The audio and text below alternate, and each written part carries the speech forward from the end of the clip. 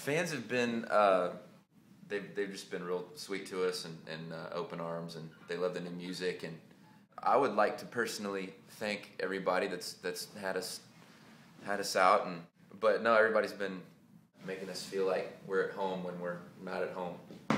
We get to travel all over the country, show up at a place that looks exactly like the last place, but as soon as you walk into the room and you start meeting these people, meeting these completely different people from different cultures, you realize that you're somewhere else. The fans have been one of the greatest encouragement. Coming into this, you're never sure how it's going to be received from the past. People who've been following now for almost 8 years, people that are close friends of the family, everyone else that helps out with it. Really, we couldn't do it without them, and we're so appreciative for them. It's been amazing to me to see how welcoming and generous the Remedy Drive community has been, welcoming Dave and Corey and Timmy.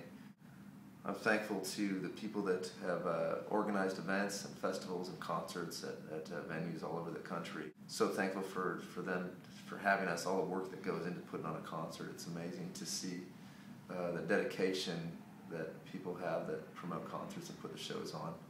I'm so thankful to everybody. Thanks for sticking with us.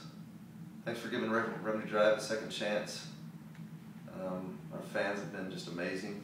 It's been so fun introducing you guys to these people that have been to some of them over 50 shows, over 20 shows, over 10 shows, and they still come and they sing along.